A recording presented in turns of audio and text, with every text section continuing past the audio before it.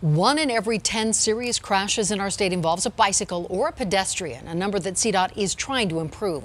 So they decided to crowdsource a solution, and you delivered. Denver 7's Jason Grenauer is live tonight to show us these cutting-edge ideas. Jason?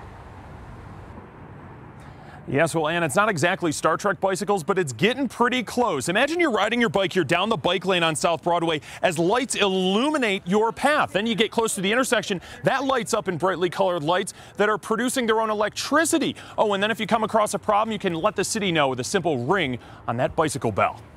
CDOT didn't have any luck. We couldn't come up with any great ideas internally, so we said, why don't we throw it out to the world? So this is what you came up with. Bigfoot. No, not Sasquatch, just a way of lighting things up as you ride. These lights will follow the bike as it approaches, and also it's going to make drivers, it's going to make pedestrians and bikers aware of their surroundings. Then there's Color Roadie, another LED concept. This warns you, even if you're not paying attention, and you see lights in the road ahead. There are also solar panels that produce power, a net gain over the course of a year. So instead of your bike path in this case, or your road or your sidewalk or parking lot, baking in the sun doing nothing else, it actually collects solar energy. And finally, we're the Liberty Bell team. All the way from Ireland, with a way of logging issues on your ride by ringing a Bluetooth-enabled bell. It could be a pothole, it could be a near miss, it could be a door opening. That data gets compiled and sent along.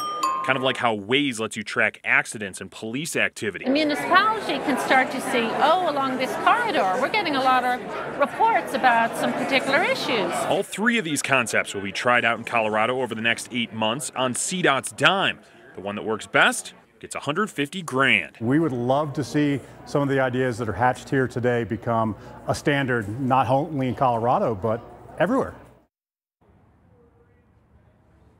Now that Liberty Bell concept, that's going to be tested out in Boulder. As for the other two, it's still TBD on exactly where they will be installed. But the next time you either ride through or across one of these bike paths, you see it lighting up in bright LEDs, you know, somebody's there.